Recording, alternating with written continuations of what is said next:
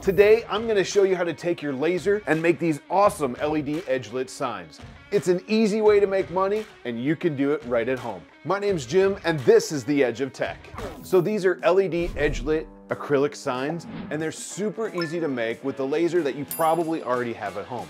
Not only that, but they look really good when they're lit up, and I think they sell really well too. So the kits I'm going to be using today came from Amazon. These particular ones came in a 4-pack for only $27, and that included the acrylic, the base, a remote control for each one, and a USB cable for each one if you don't want to use 3 AA batteries. I think this is an easy way to buy these because everything's all together. You can buy the bases and then design an acrylic cutout to fit the base. That's totally fine as well.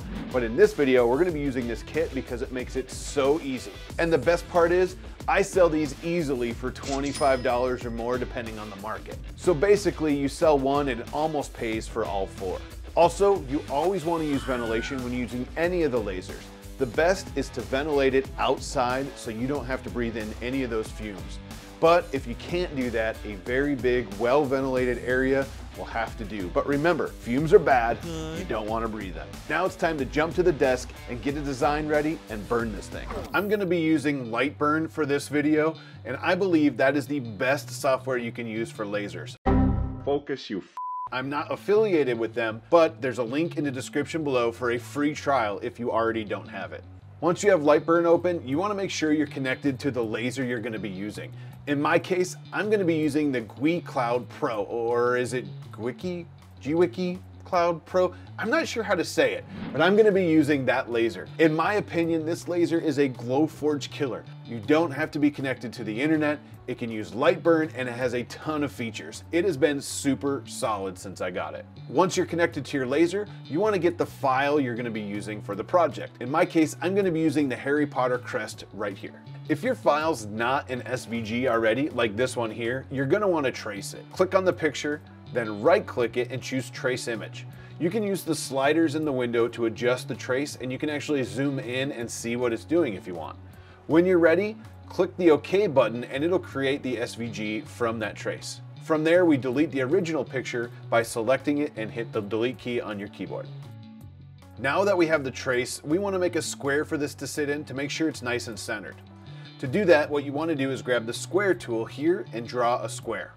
Once you have the square, go up here and unlock it. Now I know that these acrylic pieces are 5 by 5, so I'm actually going to make this square 127 millimeters by 127 millimeters to be 5 by 5. Once that's done, lock the square again. Now go down to the bottom and choose T1. It'll make the square orange, and it'll actually be a toolpath. That toolpath will show on the screen, but it won't get burned, and this will really help with centering your project. Now click the picture you're going to burn, and you want to choose a layer. In my case, I'm going to use blue, just because it's my favorite color, really.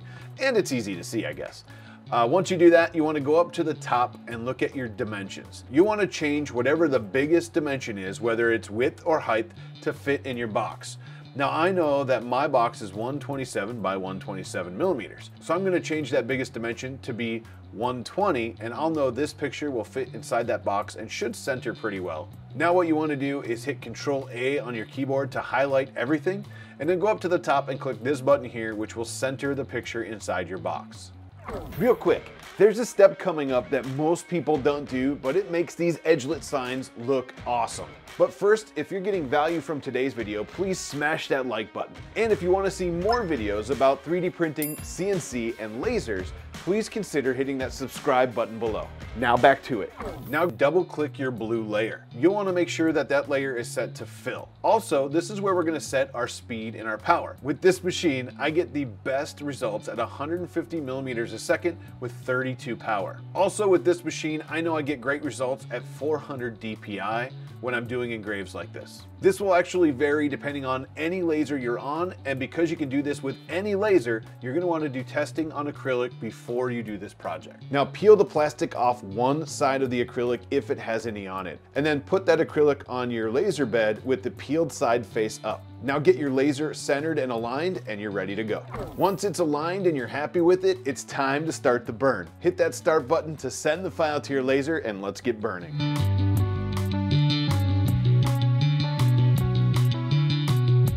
When it's done, it's going to be covered in debris like this. You want to take it off the laser bed, run it to the sink, and just run water over it. I actually like to use a paper towel and wipe it all down as well, and then make sure it's dried thoroughly. Now let's talk about that secret step that makes these edge-lit LED signs look so good. You'll notice when you order them that all of the edges on the acrylic you get are shiny. Shiny? And that's great, it looks cool. But if you just grab a piece of sandpaper or a sanding block like this is a 220 grit sanding block, and you just quickly sand the edges on all of the sides that are gonna be seen, it'll actually give them a frosted look. It doesn't take long, maybe like 30 seconds, but it's totally worth the effect you're gonna get. Now the edges will actually glow, and in my opinion, that looks so much better.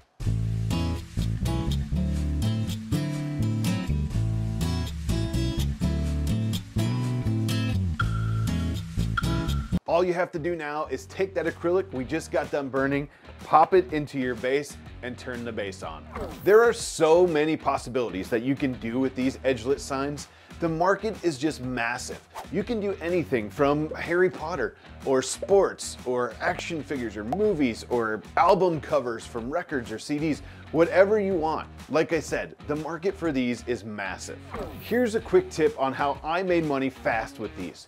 If you know anybody that has kids that play sports, it could be your kids, it could be a relative's kids, a neighbor's kids, whatever it is. Make up one of these or a couple of these, and it can be in any sport: football, baseball, soccer, anything. This one happens to be in hockey, and I made this for my niece.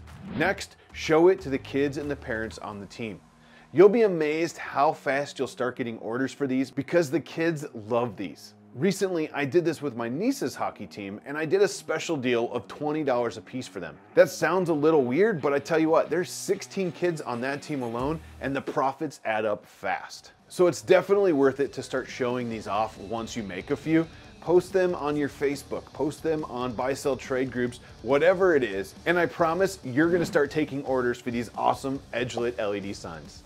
So let me know in the comments what you would put on one of these acrylic LED signs. And if you want to make more money with your laser, check this video out.